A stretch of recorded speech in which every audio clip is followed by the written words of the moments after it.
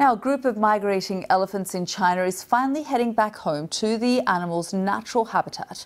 The wild Asian elephants left Yunnan province and walked for hundreds of kilometres for no obvious reason. The BBC's Azadeh Moshiri reports. Caught on CCTV, it's the moment so many have been hoping for. The moment a now famous troop of travelling elephants became homeward bound. After months of captivating the world with their journey, these elephants from China's Yunnan province are back in their natural habitat.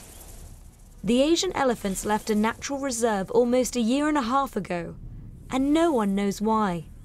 But since then, they've travelled an incredible 500 kilometres. Like a gang from West Side Story, they've claimed the streets as their own and the crops as theirs to eat. And despite relaxing in some lavish mud baths, they've still gotten on each other's nerves at times. We can grow crops next year if they're eaten, but we'll never have the elephants again if they die. But they may not realise how much help they've had along the way. More than 25,000 officers have been tracing the wild Asian elephants, which are an endangered species, with only 300 of them left in China. Residents were evacuated.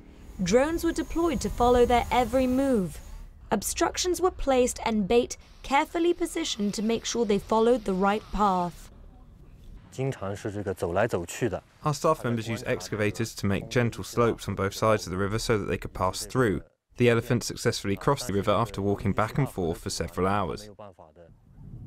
All that work paid off. The elephants are safely on their way home, and after all that touring, the band certainly deserves some well-earned rest. Azadeh Moshiri, BBC News.